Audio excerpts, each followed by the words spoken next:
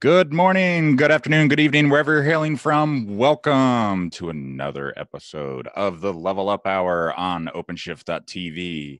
I am Chris Short, Principal Technical Marketing Manager on the OpenShift team at Red Hat. I am joined today by the one and only Langdon White, who is my teammate on our technical marketing team. Langdon, please introduce yourself. Take it away. Let the audience know what we're learning today. So as you said, I'm Langdon White, and I introduced myself a lot last time, so I won't do it as much this time. But I spent some time as a developer advocate for RHEL. I spent some time in engineering for RHEL, and now I work as well on the TMM team. And it can be mildly distracting when we have a slight delay between our real world and the Twitch world. But hey. Oh, yeah. Don't get me started. But anyways, Internet gremlins. All the feeding of feeds out to the internet. Yep. There's a delay. No, there's no getting around it. So this is the Level Up Hour, and we're talking about the Level Up program a little bit, but mostly what we want to talk about is like why containers are interesting for RHEL admins, and why you might want to be interested in checking them out and why they might be useful to you. And in kind of a related way, we are offering some cool discounts and that kind of stuff around becoming OpenShift admins. So kind of once you're hooked on containers, you will quickly discover that orchestration is something that you both want and need, and it becomes super painfully obvious very, very quickly. And OpenShift, our kind of interpretation of Kubernetes, is a way to get that orchestration and makes your life easier. But in the near term, we're mostly talking about containers and why they're useful. And today we're going to talk about trying to get all those nasty helper scripts that you have written over the years and trying to get them into containers so that you can easily use them around your data center. So we talked last time a little bit about how to use just kind of single applications. And this time it's more about your custom, kind of junk that that you've built over the years and want to share, or you want to use kind of around your data center. So with that, maybe we should get started. Yeah, let's. I'm actually somehow logged into Nano on the box I just pulled off. I just sent Langdon a helper script, and I'm logged into Nano, and I don't know how to get out of it. Right. See, this is it's actually very funny. I think Fedora 33, so the next version of Fedora, is going to default to Nano for the editor to solve the "I'm trapped in VI, how do I get out" problem. Because at least Nano, while at least for me, it does say Control X or right. Whatever, it says it right on the screen what to do, right? Right. Even though I find it kind of counterintuitive. Even though I was a big Nano user back in the days of Pine, because that was the which makes sense editor for Pine. Pine still cracks me up. I love recursive acronyms. So Pine is not Elm, is what Pine stands for. Mm-hmm. So if you really want throwback, you can go check out Elm. But I don't recommend it. If you really want a text based one, go check out Mutt. Email. That's a good one. So, but much like VI, it's not very intuitive about its keys. So all right. So season 1, episode 2. So as you may or may not know, we have a cool GitHub repo, and so everything from the show and everything else I kind of create, I'm kind of throwing in there. So obviously this is apparently I didn't push. But even so, I didn't want to give it away before the show. So I think I was kind of on the fence. So I've been kind of creating, the episode and then kind of whatever content we create. We had somebody last time ask me about this prep machine thing that I kind of showed really quickly. So I threw that in there.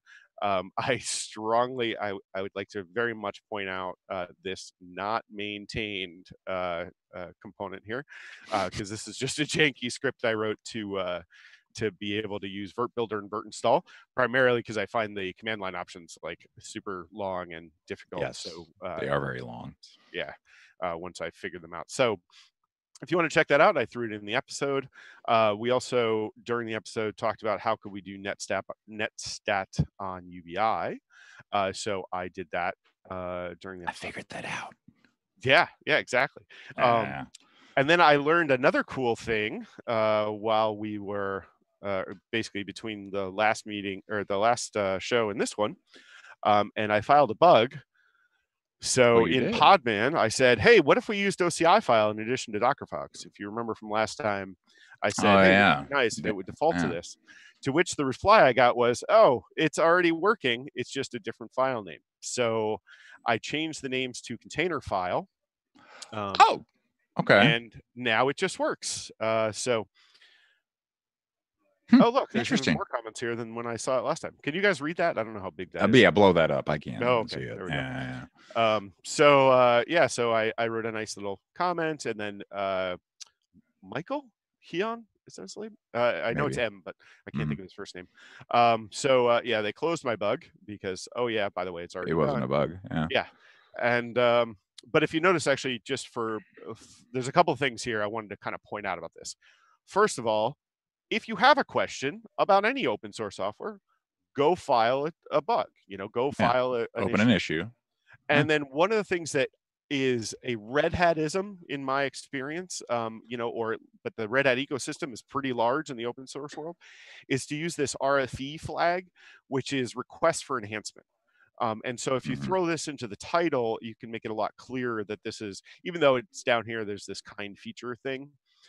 It will kind of indicate to the readers that it's not actually a bug, it's a request, right? So that makes me feel better about filing an issue when I don't really have a bug. But as you can see, I got a good... so I was just... because these two... You got a healthy response. You got a good response. Apparently, there was some discussion amongst the team. And container file won out the day. Which is interesting. Funny, if you read this, right, I definitely read boy, there was a long, quasi-nasty mailing list thread about this. There's a lot of discussion about that. Yeah. So, excuse me. So as part of my updates since last week, I changed all the file names to be container files. So now you can just podman build, and then some tag name, and then the dot and a container file will work. So hopefully I did it correctly this time, and we will be able to do that as well. So why don't we get started? Rain Leander says hi. Hello, Rain. How are you? Hi, Rain. Also, Waleed is in the house. The one and only Waleed Cherie, everybody. Hello. Waleed. Welcome all. Rain's cool and all too. I mean, I don't know. This better be a good show. Well, I just realized I had to. The script I sent you, I had some tokens in it, so I had to take them out. Luckily, I sent them in Slack, so I could actually edit it. Right. All right. So one of the things that one of the things we've been playing with a lot lately, shockingly enough, as we're on a Twitch stream, is doing video recording, and so I've been doing that with. Video editing, which I've been doing with Blender. Recording, we've been doing with OBS. But for the editing, I've been using Blender. And I have, my laptop, which is fine. But to do a render, something I don't really want to do locally, if I can avoid it, because I can do it headless, and I can do it on a machine that's got more juice, and I can keep, reading my email while I'm waiting. I need this. I need this in my life. Yeah, I can't wait for this episode. Okay. So what I did was I wrote basically because, again, bunch of flags. And so I didn't want to have to remember what the different flags were to the Blender render. The fact you called it Blender render. Right? That's such a great name. And I'm very good about doing a usage component at the beginning of my scripts. I'm terrible about that. I forget otherwise. So yeah. And then the only thing is, I find the Blender rendering stuff to be not very, the data for it isn't great. But the point is, I couldn't remember the flags, so I wanted to be able to bundle that up into a shell script. And so today what we're going to do is we're going to put that shell script inside a container so that we can just move that container around. Nice. So it's pretty straightforward. But let's give it a look. So we're going to do this all together so that we can learn how to do it. I did cheat a little bit, so I do know it will work eventually. But today we are focused on UBI, as the base.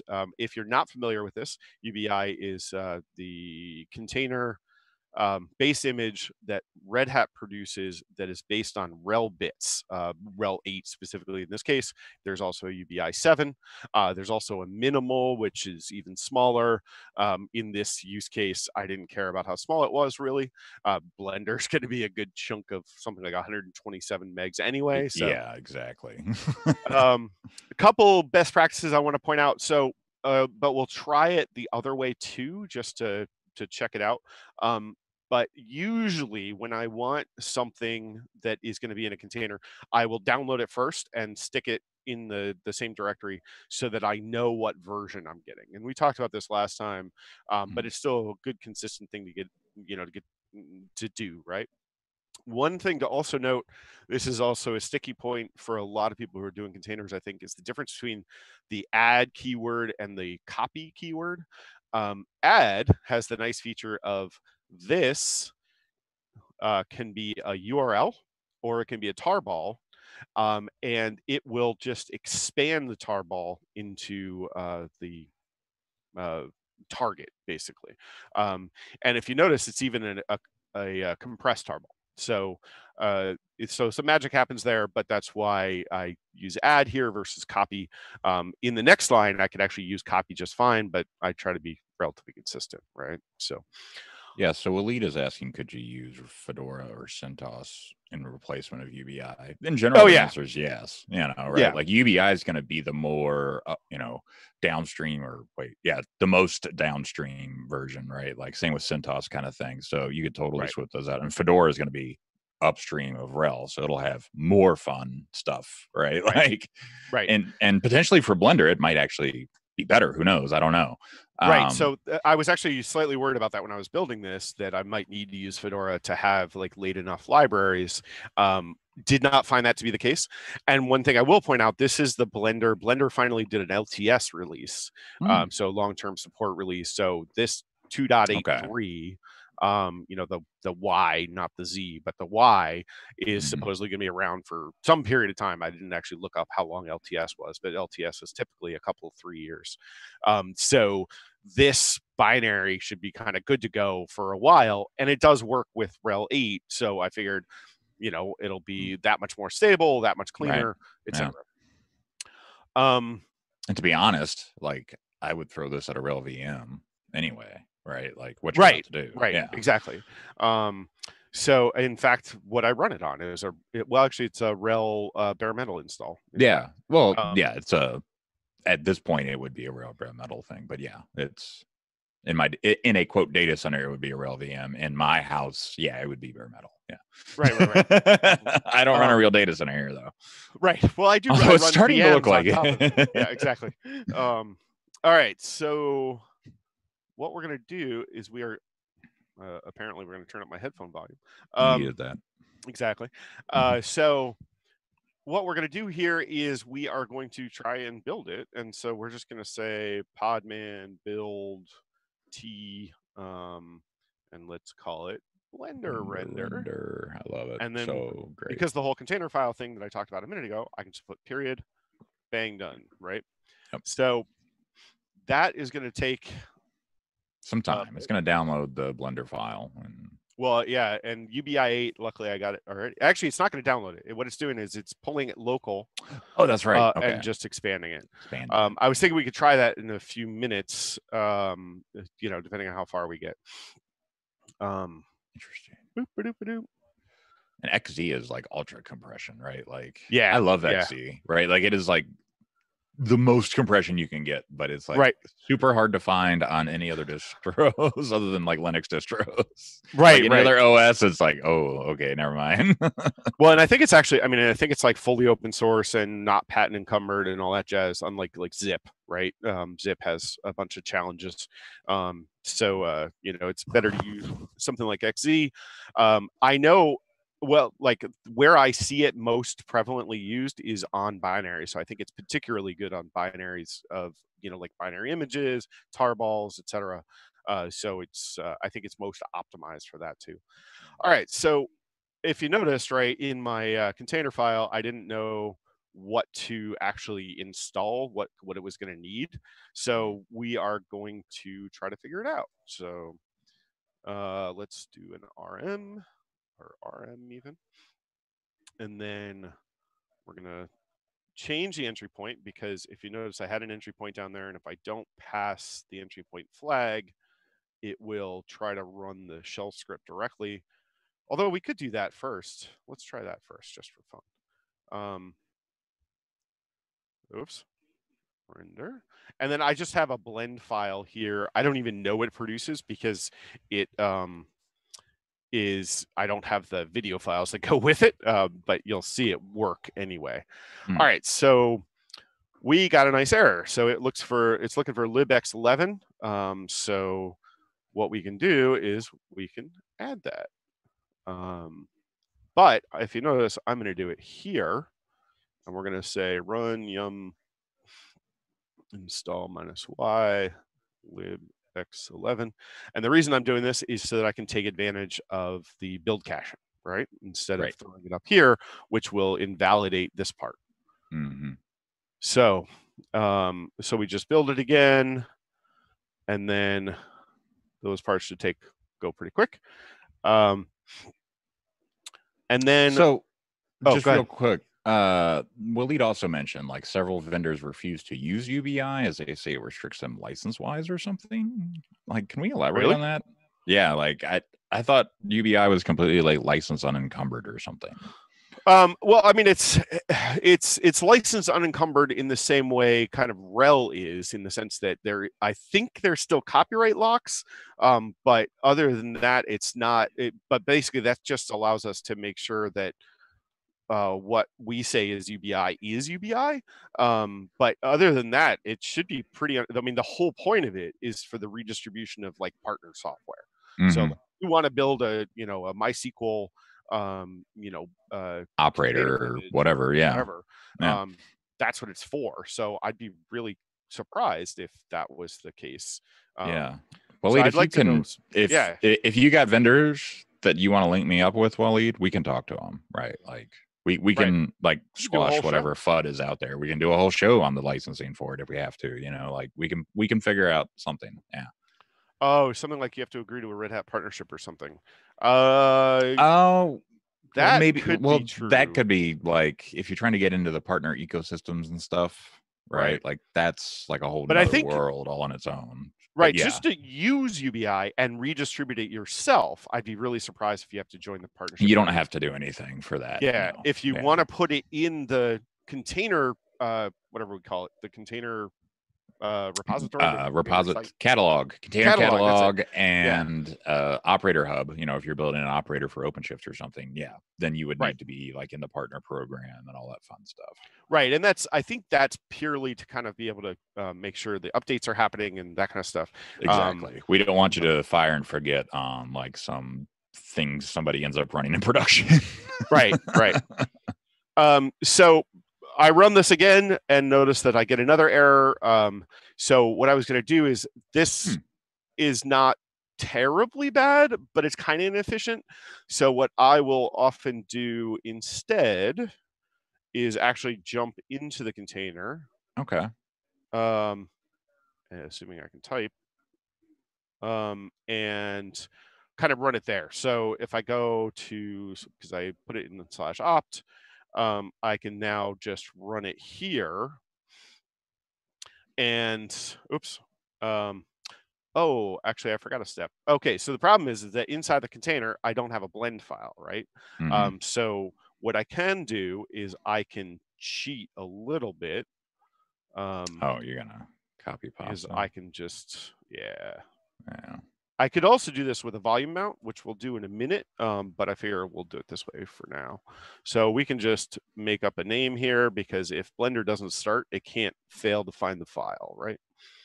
So, okay, so it's still looking for libxi, sorry. So we're going to do sudo yum install. Oh, no, sudo.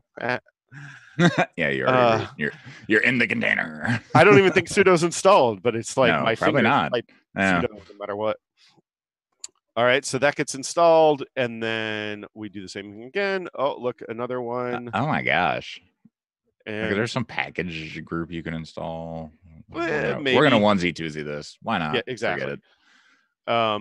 And I think if memory serves, I think we only need 3 or 4. Okay.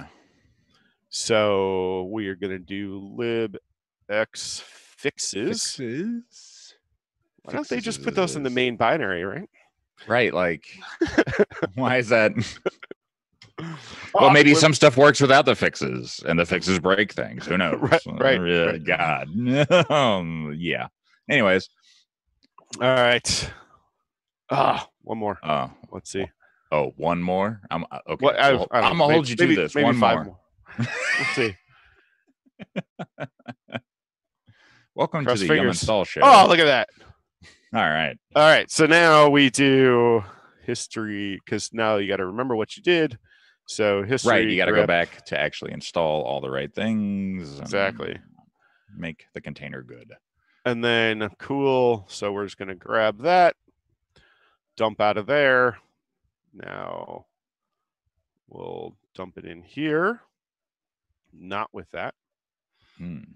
Wrong copy paste buffer. Right. And then we need to clean this up. Yes.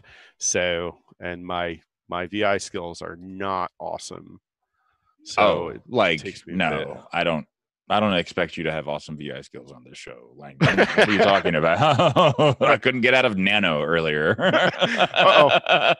Oh, you DD'd. Oh no. Technology for the win. Oh God. All right. So what we'll do here is we are just gonna run that, make sure it works. Probably should. Last words I'll ever say. Probably. Exactly. This will probably work. Yeah, it should be fine. No, it's like you ever heard about the first actual nuclear accident to ever occur?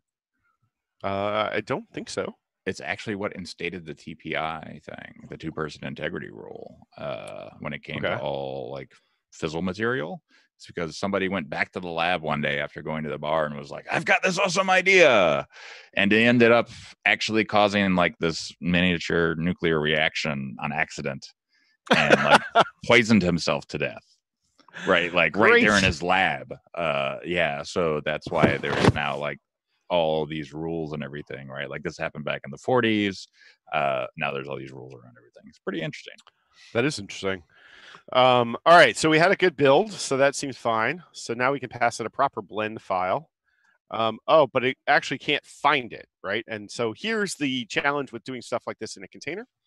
So as I think I mentioned last time, there is this concept of a volume, but a volume is really just a suggestion. So I can do the nice thing and type volume in here, and let's just call it files or even files. But one of the things I find really annoying actually is you have to create the directory. So it's like, why doesn't it just, make it on the fly? But I don't know. Linux well, yeah. Yeah. All right. So I'm going to rebuild that so that I now have the directory there. The volume part is really just kind of a suggestion, but it's a little annoying. So what I need to do, though, is I have to say, okay, let's volume mount where we are to /files. And then for SE Linux labeling, I'm going to use this little z. And if I don't do that as non-root, I won't actually be able to see the files inside the container. So this is an SE Linux thing. Yes. So what is this actually doing, like SE manage wise? So as I recall, I'd have to look at the details, but as I recall, it relabels it as a container, as container files. Okay. So if you do ls-lz, it's going to switch these user home. I believe what it does is it switches these user home to container. guys. Makes sense. We let's see can what we can happens. check on that in just a second. Exactly. Yeah. But the weird part is we now have to put the path in front of it, right? So we have to Well, put, yeah. but it's the path inside the container because, confusing. Containers. Exactly. If you thought virtualization was confusing, well, it's just another layer in, basically. That's what containers is. Did you put the wrong file name? No, I have in the shell script. I actually assume the .blend, which is probably a mistake. You did put that in the usage too. Yeah, exactly. So I can even find out that it will see. Assumes to add .blend. Okay. So if we, we should probably fix the shell script so that it doesn't do that. We'll just pass the whole file name, but whatever. And there we go. Now we're doing a blend. Holy smokes. Cool. And that's theoretically, awesome. Why is it? Oh, because it's putting it. Yeah. It renders it out because you mounted it. Right, but it shouldn't be in a directory called files, should it? That's weird. It should be wherever you mounted it from. Right, you would think. But so if you notice, if you do it right? That's the MP4 file right there, right? No, but it's in the files directory. That's the thing. I don't really know why. See? Okay. Interesting. All right. It might be, maybe I did something janky in my shell script, which is certainly possible. Yeah, so I'm not 100%. Yeah,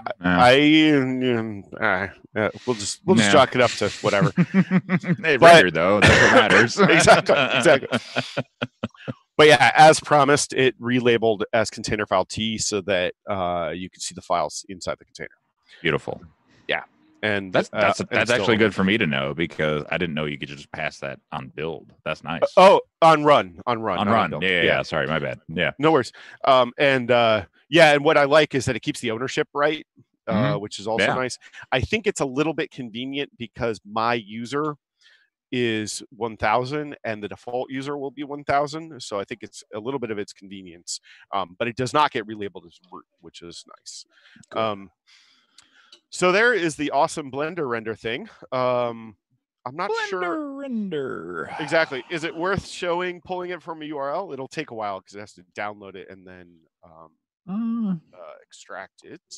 But I can at least show what we do. Does everybody want him to build it and push it and then blow it away and then pull it and everything? Let's have the audience vote, maybe. Is that what you're talking about? Yeah. So actually, no, I meant if we do. Pull it from latest or whatever. Yeah, except one of the things I found mildly annoying is there is no latest in here. So you have to, although kind of best practice wise, look at that. I'm already one behind. Yeah, everybody wants you to actually build this thing out correctly in the proper way. Well, so I argue that the way it is right now actually is the proper way. Where you download everything first and then package it up. I would agree with that. Because otherwise you're pulling from the internet every time. Well, and you don't know necessarily what you're going to get. Because I'm not doing you could get a 404. Right, exactly. Wrong base buffer again. Or you might end up running up somebody AWS bill, and that would be bad too. But we could do it with the latest, and we could clean up this guy. My insert mode, and then we're gonna dump this. And I don't know if you noticed, but in my entry or in my shell script, I'll show you in a second. I cheated and just used that was not the right. Oh yes, it was. Hold on a sec. I'm trying to do too many things at the same time. All right, and then we're gonna install the things we know we need. Hopefully this minor version update. So if you notice, it went to 2.83.4 from 0.3. Hopefully it didn't add any dependencies, but we will find out the hard way if they did. Well, let's see. So we can start that running, and then I will show you what the other thing I did that was a little bit of a cheat. I like cheats, though. Exactly. So if I try to run this in the background, it will dump far too much content. So let's do this. 162 maybe. Nope. Let's. Do you know? I don't, so I'll have to look it up. It's. Oh no, I'm already on the machine. Oh, Oh, well, that'll do it. that's easier. All right, so if we look in the shell script, if you notice, I cheated a little bit by just putting star here, so that it wouldn't matter, because when it extracts with the full The full name. name and everything, yeah. Right. So one way I've fixed that in the past is I do sim linking around so that I create like opt blender current version, and then I point that at the thing. And then in this script, I would say current version, but the Makes star sense. works. It's inside a container. I know there's not going to be multiple versions, so Right. it's fine. So yeah, so that's why that works. Okay. So now it is downloading the guy and then extracting it into opt. And that is going to take a second. So while we're waiting for the internet, Out of curiosity, since Andrew was bragging about his gigabit Ethernet or Uh-huh. internet, what kind of internet speeds do you have there in the Boston area? On offer, we have gigabit. One of the really nice things about my house now in downtown Boston is we actually have 3 options. We have Comcast, Fios, and RCN. And I go with RCN because they're a little bit smaller. Their customer service is good. And I don't have gigabit Ethernet. I just, or like a gigabit pipe. I have, I actually recently upped it to 250, and it's 99% of the time it's fine. And so what's cool, actually, even less than that. Yeah. If I run like a fast.com test, if you haven't tried fast.com, it's Netflix's like speed tester, and it's really nice because it doesn't require flash. And if you hit the advanced options when it's done, you can get all the results like speed test right gives you. exactly Yeah. But I usually actually get in excess of 250. I usually get 270 or so. And then the other cool thing about fast is I discovered there's a command line client somebody wrote that's a wrapper for it. It's got some bugs in it, but yeah. All right, so it built our new. I'm doing mine right now, and you can see what it takes to run a live stream out of your house, folks. Exactly.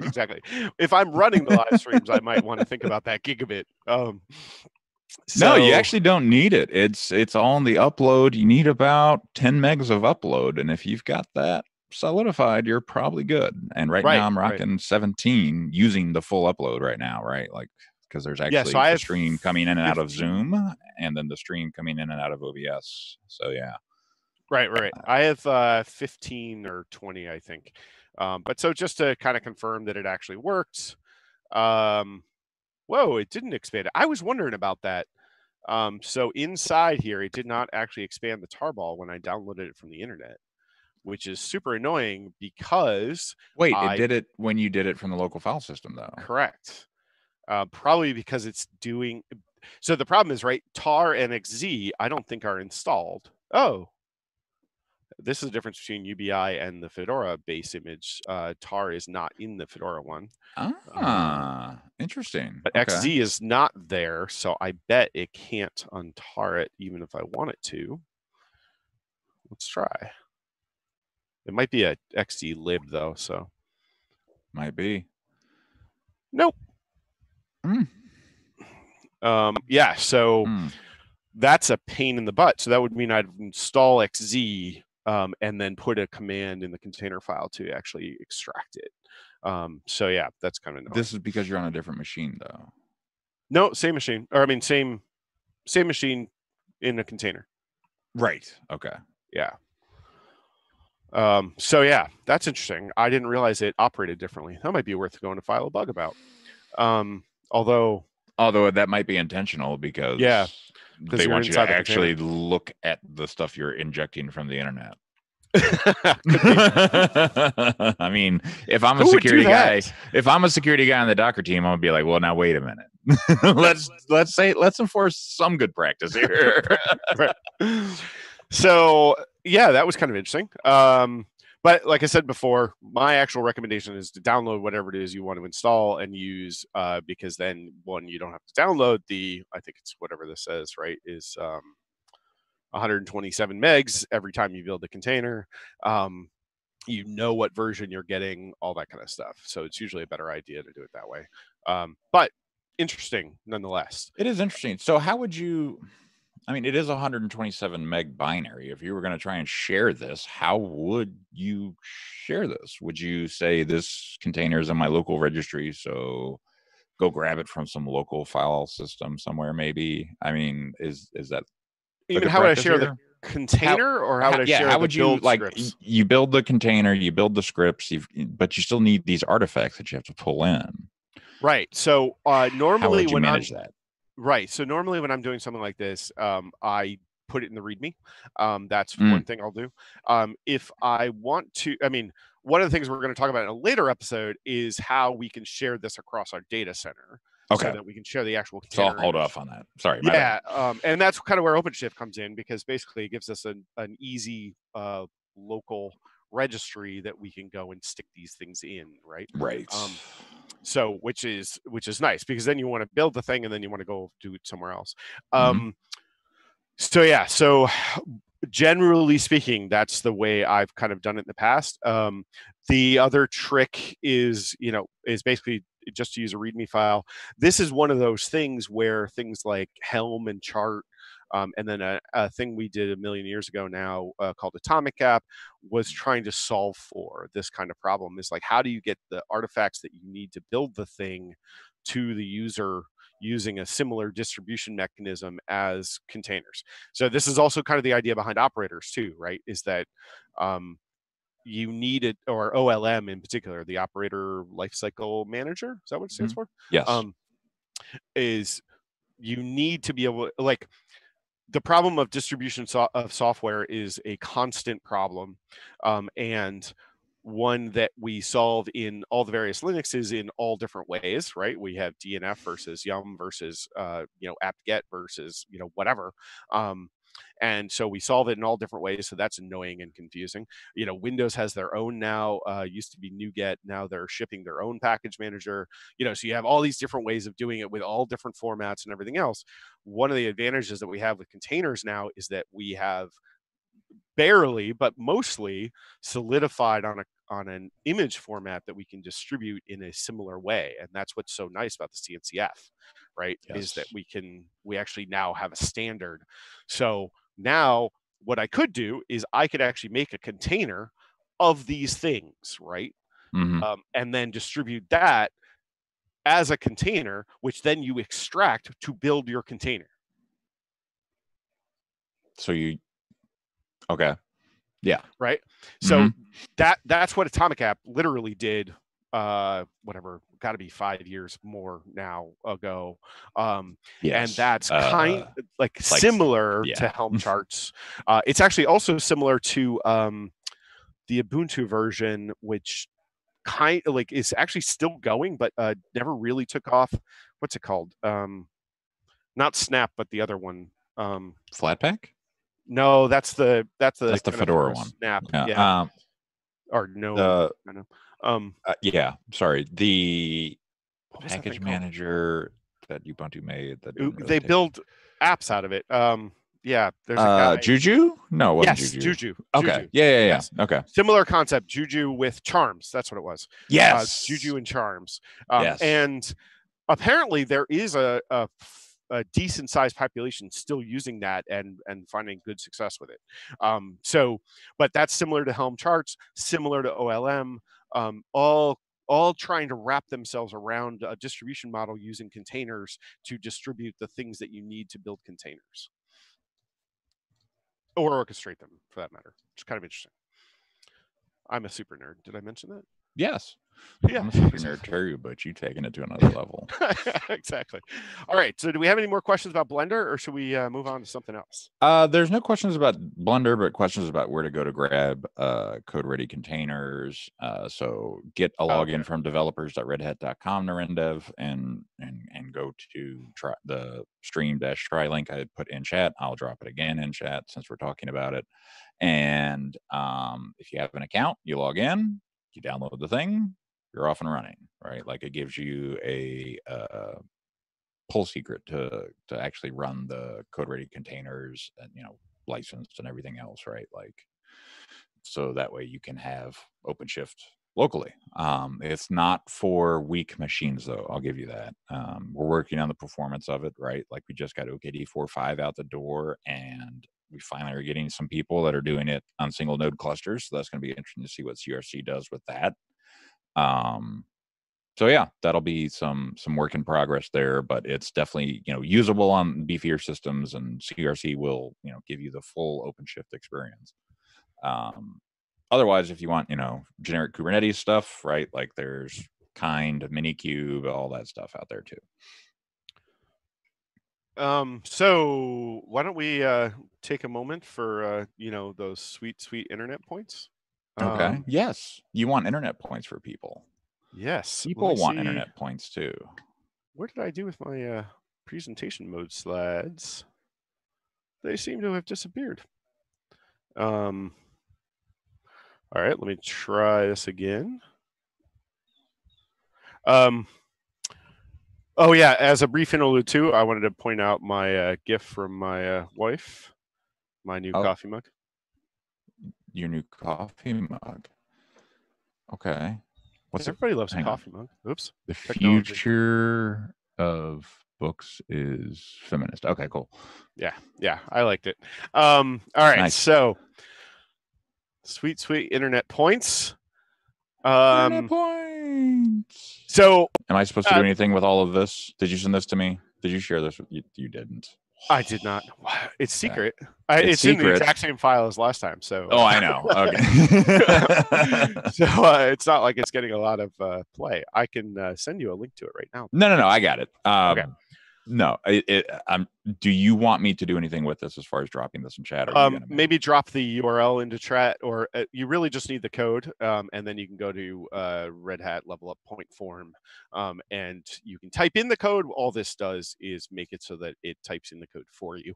I'm grabbing it for you folks. So as part of the submission form for the points, there is a nice little thing where it says what's the public name you want to use. So that's what these are, and here are our top 3 vote or points getters so far. No one has done any points besides going to the show, so everybody's got the same number of points. That's fine. We just got started. Exactly. No big deal. So you will get 100 points for coming to this show if you go and type in that form code. You also get 100 points for going to any show. So that's why these 3 people have gotten 200 points each. And soon, hopefully, they will have 300 points, is my hope.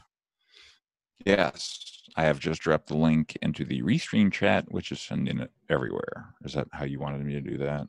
I forget. Yes, we talked about this. We need to remove it from Discord at the end, but other than that, correct. Okay. So that way, if somebody wants to come along and see it later and get the points, they certainly can, but you have to watch it in the video stream. Is basically the deal. Yeah. So simple enough. That's kind of the way we're playing the game right now, folks. So yeah. Exactly. Sweet internet. If you have points. questions, let us know. Sweet internet points. Not sure what the internet points are going to get you just yet, but we're getting there. It's just like /karma. It gets you the same thing. Right. Exactly. It knocked over web server and points from the / effect. All right, so let's move on. It's been a long time since I got /dotted. Yeah, exactly. So another Rendev asked, does he need to go to the forum today and do it?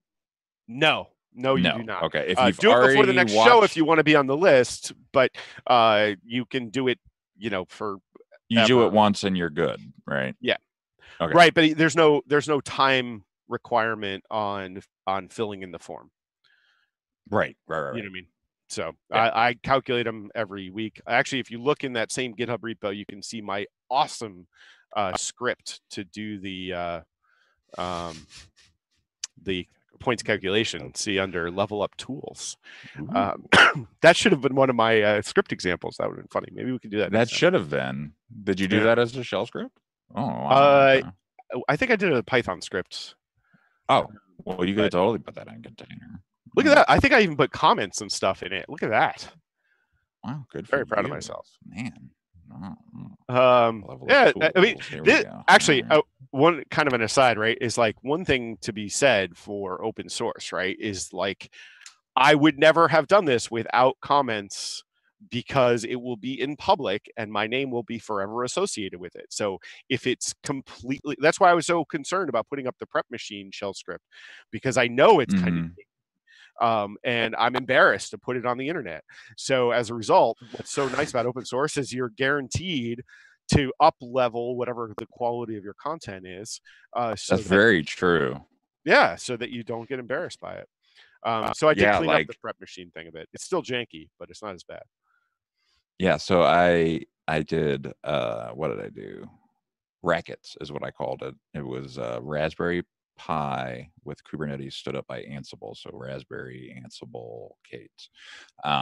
Rackets is what I called it. And when I put it on, like I just put a bunch of playbooks together and just put it on the internet. And I was like, all right, everybody, here you go. You can stand up a Raspberry Pi cluster just like this, and it's this simple, right? But I know that this isn't perfect Ansible, scripting. I know this isn't perfect kubeadmin, installs, and like the code immediately got better. And to my knowledge, it still works on Raspberry Pi 4s and 3s and 2s, and and you can stand up your own cluster of multiple machines if you want. With some good assumptions now and some good docs now, thanks to putting it on the internet.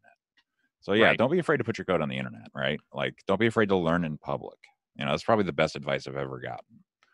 I would agree. The thing is that, like honor that, desire to make things understandable by other people is when you're putting it on the internet, right? I mean, so there's nothing wrong with putting something out there that is not perfect, but putting something out there that isn't thought through, like that's kind of really what I'm getting at, is like, when is take a little cleanup time, put in the comments, do the things that you were taught to do when you first learned to build things.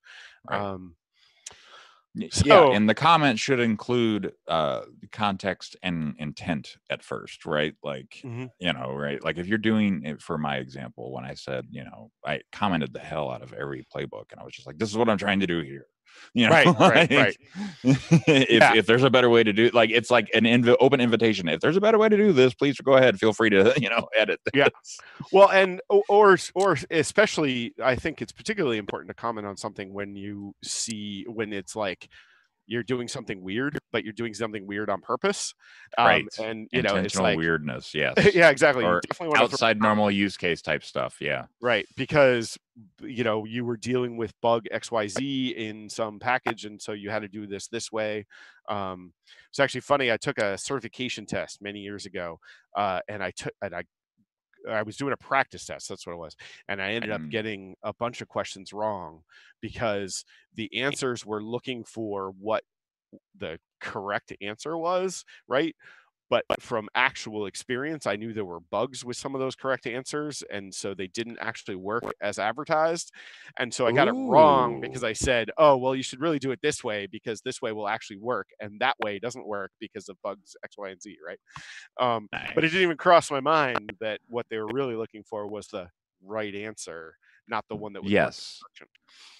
So the Air Force, they used to tell us for promotion testing, it's not about having the right answer, it's about having the most correct answer.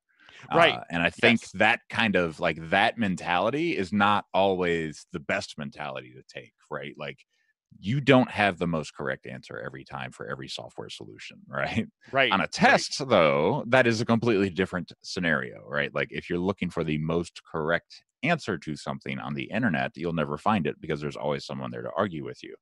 So you have to keep it in context here when it comes to your code, right? Like, your code is your code. You wrote it.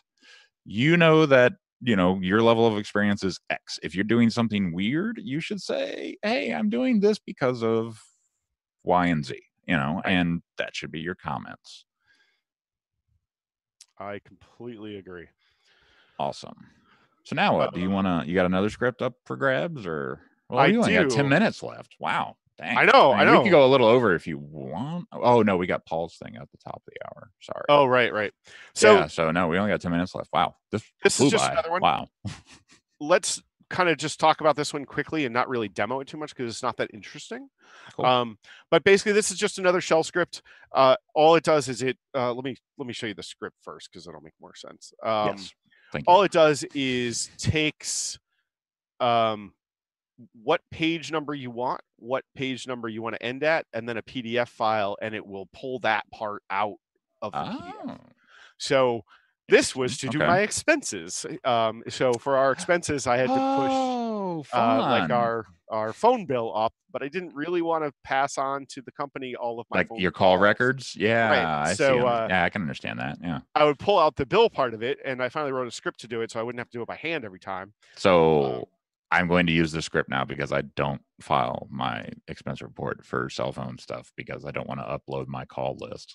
See? And I know I could like totally like grab the PDF and edit it and then put it back up there, but it's like I want to be able to do this more like not kludgy by handy, right? Right. Yeah.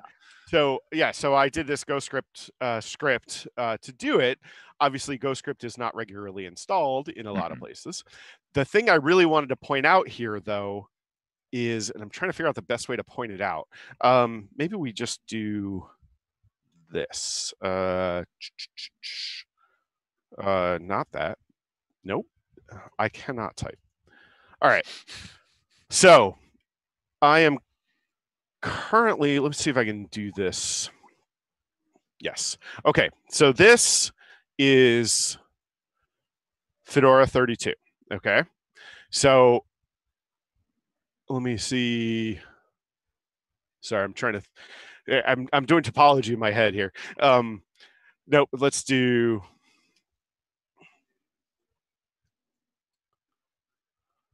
Okay. So it should be on. Yeah. Nope. And this will all make much more sense in a second. And say,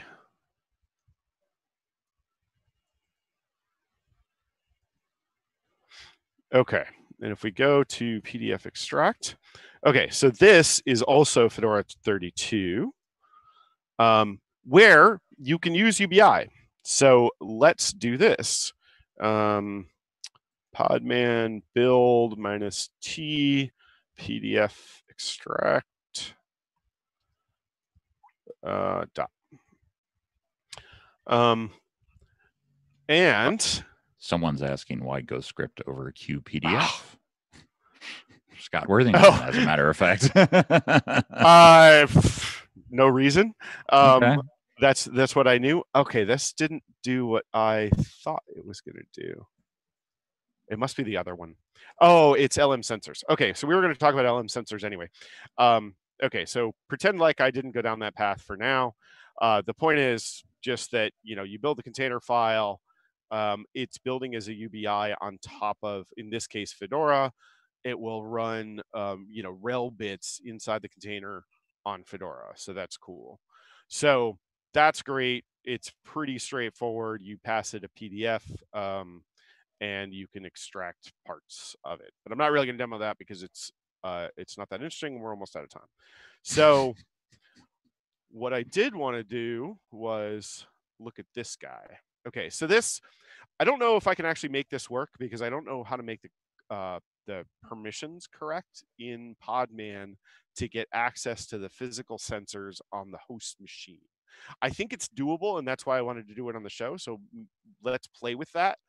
But before I do that, I wanted to show you something interesting that happens if you are on, say, Fedora, which is going to be this.